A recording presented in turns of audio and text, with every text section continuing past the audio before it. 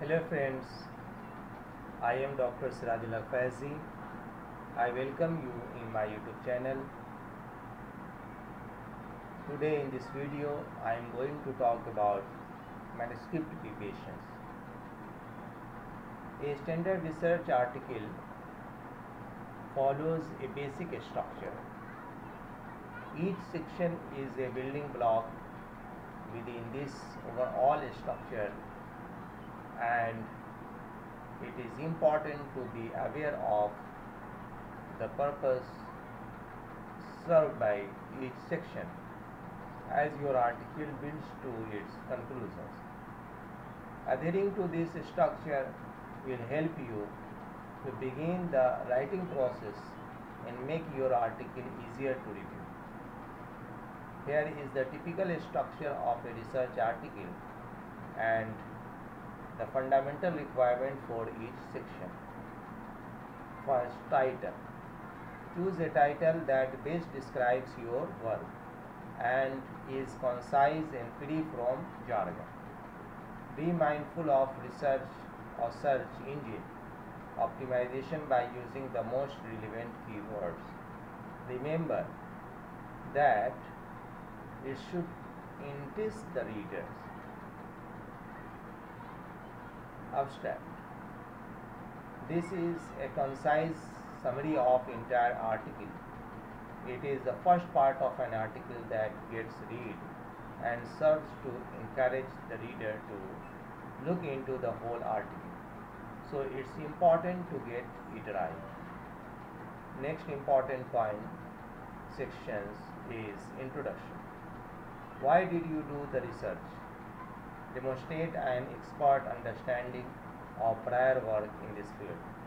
Typically, with a literature review, placing the significance of your research among the existing literature. Methods / experimental section. Think of this as a recipe. The aim here is to enable the reader to recreate the research with the same outcome. How you did it? What materials, tools and technique you used? Results and discussions. What was the results? What does it mean? Why does it make a difference? Where does it lead? Does it open other avenues for inquiry?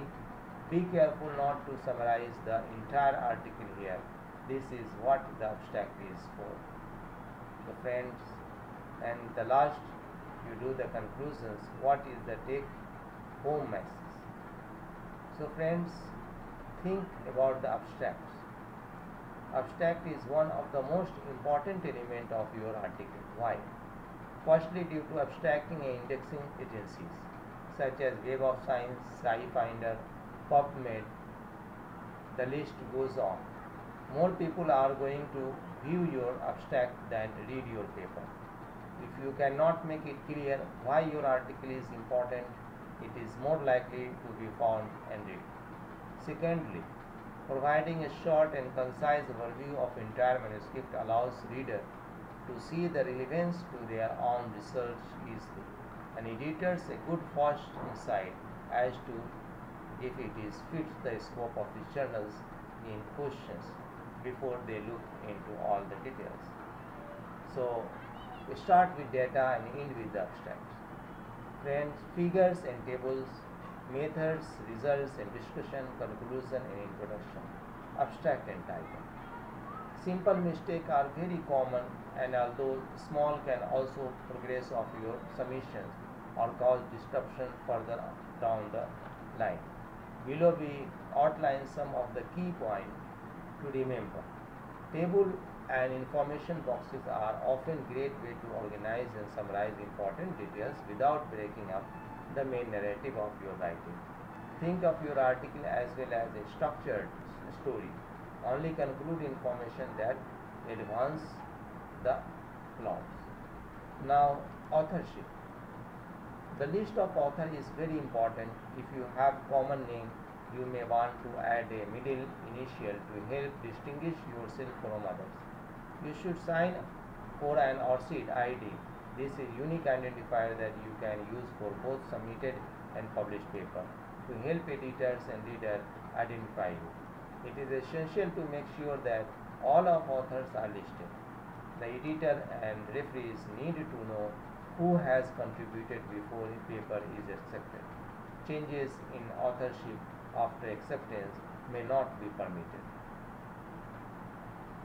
References. More mistakes are found in the references than in any other part of the manuscript. Sometimes an error in one paper is replicated in subsequent paper because the author simply copy and paste into their list of references without checking the reference out in full. Be sure to cite all of the paper on which your work is based. Make sure your citations are relevant. Citing a range of irrelevant papers can be a hindrance to the editors and referees and does not work to your advantage. If you have published lots of papers before, try to avoid excessive self-citations. Remember to format your references in accordance to the journal guidelines and to keep the formatting consistent throughout the entire reference list. Artwork. When preparing images, try to keep them as simple as possible. Use a single font. If the journal has a layout template available online, make sure to size your graphics according to the guidelines or assure easy readability. Try to avoid needless shading effect, which will make them appear blurry if they get printed. Check the journal's color policy. Some journals charge for color painting. Now, language. Keep the language as clear and simple as possible. If English isn't your first language, then there are services available to edit or completely translate text of your paper. So, friend, think about search engine optimizations. Search engine optimization is the practice of increasing the quantity and quality of traffic to your paper through organic search engine result. When you are writing your article, you need to think about it. More than 50% of traffic to Wiley online library comes directly from Google Scholar and other search engines. Wiley does everything possible to ensure that all research content is visible and high ranking in search result of Google and other engines. You can also play a crucial role in optimizing the search results for your article. So friend, hope this video will be helpful to you. If you like this video, then subscribe my channel and thanks for watching.